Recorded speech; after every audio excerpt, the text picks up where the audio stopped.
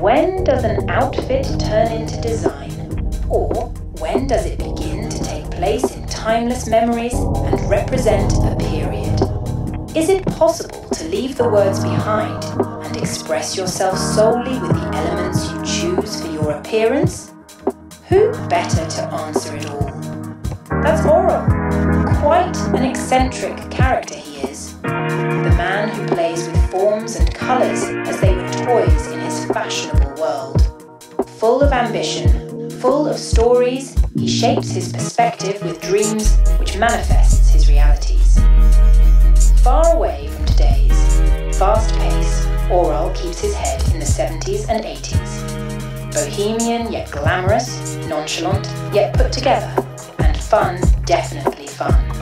Oral believes tributes to the past, pioneer the future, and designs accordingly. Fashion is not just about clothing for him. It's a statement and an expression, sometimes even a childhood story. His world is all about pushing the boundaries with the courage that comes from confidence. Oral doesn't believe in constraints for choosing. For him, it's never one or the other, but always one and the other.